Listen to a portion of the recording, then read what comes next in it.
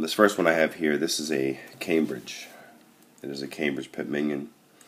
This is, I'll open it up for you here. This one is a calf split leather. It's the Pitt Minion version. So what this is here, if you look at it, the font, let me go back to the front here.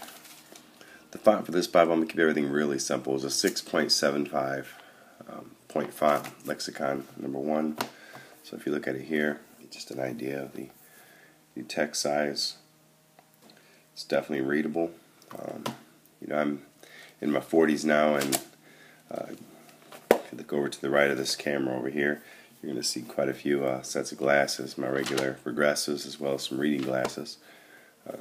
So I definitely have to say, if I can read this without my glasses on, it's definitely a nice font. My next one I have here in my top 5, this one is actually a French Morocco leather, and if you see this cracking right here, it's the only thing about these glued that I don't really care for, is you get that, you kind of can't really get away with it, but it is what it is. Nonetheless, this is a Cambridge Personal Concord, so it's a little bit smaller than the actually quite a bit smaller than the regular Concord, but this is the King James version, red letter edition, to the Cambridge logo on the bottom. If you go to the front of this one, your Cambridge right there, your Concord reduced. If you flip over here, this one is a 6.5. It says it's a 6.5 font. So if I switch over here, let's go to some red letter here. If we go here, so this is a 6.5, it says. If you see the size of that, I'm at the same view as I was with the Pitt Minion. The odd thing is this being a 6.5 and the Pitt Minion being a 6.75, 6.5 versus 6.75. Can you see the difference? This is definitely much more readable, and in my opinion, I would honestly have to say that it actually looks much clearer than it does on the Pitt Minion. So, Pitt Minion, 6.75 font. This one right here, 6.5, and it's definitely significantly much more readable. So you have your calf split leather, and you have your French Morocco. These are two of my faves. New King James Pitt Minion, and the Personal Concord reference is a King James version. So I'll move those two off to the side here. My next on my list of loving favorites would be, bam, Big Daddy right there. Now this is also a Cambridge. This is a Cambridge, and this is the Clarion, and it's in a New King James version. This one here is in a calfskin. So this is a calfskin leather. The thing I gotta say about this Bible that is amazing is even right out of the box, if you hold this Bible and you just drop it, you get this amazing, just look at that. Look at that flop. I love that. It just flops down when you flop. It's like an accordion. I'll give your Clarion reference. And the font size for this one is 8.75. Really awesome. So my number 3 would be my Cambridge, Clarion, New King James in the calfskin. My number 4 would be this one. Bloom. This one is stitched. So you have your lining sewed in. This is a King James version. This is a local church.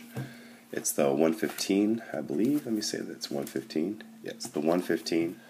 And this is all black letter. The font size on this one, I believe it's an 8. I couldn't tell you for sure without having to go back onto the site and look, but I believe it's an 8.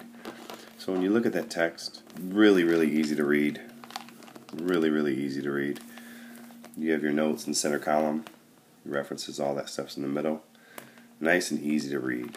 Just beautiful text, absolutely beautiful text. As you can see, this is one of my main Bibles. Some of these pages are so colored up, it looks like a rainbow Bible. But it's absolutely one of my favorite Bibles. That's why it's my number 2.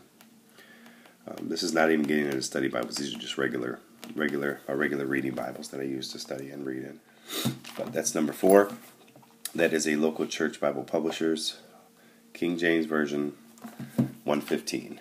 And like I said before, that is the same text block as the Cambridge Cameo. Awesome Bible. And this one, out of the other 3 that I showed you, you can't do that. This one has the most flexible cover. Just amazing. Just so you can roll that up. It's also leather lined on the inside, and like I said before, it's stitched, so it's not glued. So if you look at here, there's no creases and stuff like on the other ones. Absolutely beautiful Bible.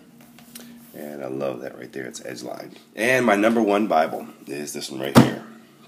This is anybody who's familiar with Bible should notice just by this yap right here.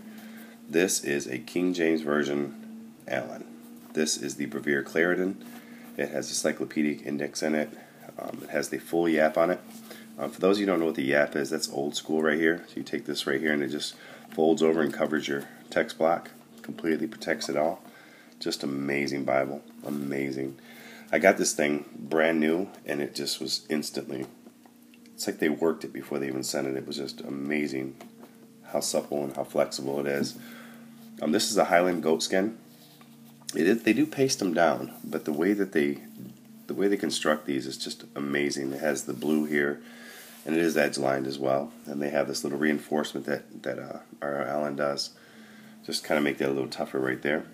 But this Bible here, I mean, I don't do this because I don't like to do these to my Allan Bibles, but it is so flexible. You can easily, fold it and flip it. It's just amazing. It is art gilt, so you have the gold right there. You flip it open, you get a beautiful, beautiful red art gilding right there. The text on this is, I believe, an 8-point.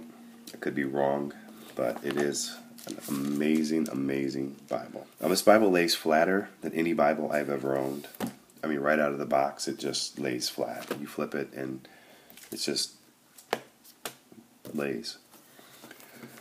Like I said before, the text is absolutely beautiful, crystal clear. I just kind of want you to see the text and how beautiful it is, and just kind of show you why these are my favorite 5. Didn't go too deep into the explanations of everything, but man, that's just beautiful, though. Absolutely beautiful.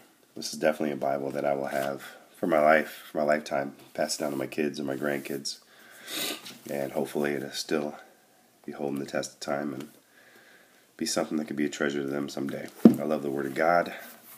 Just like Jesus said, sanctify them by thy truth, for thy word is truth. I definitely, people spend money on cars and everything else. I love the Word. But that's it. That's my top 5. The R.L. Allan,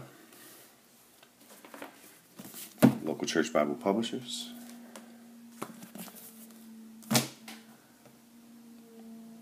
Brevier Clarendon, 115, Cambridge Clarion,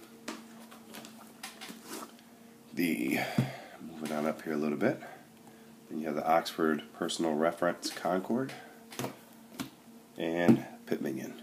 Those are my top 5 right there. Hope that helped somebody.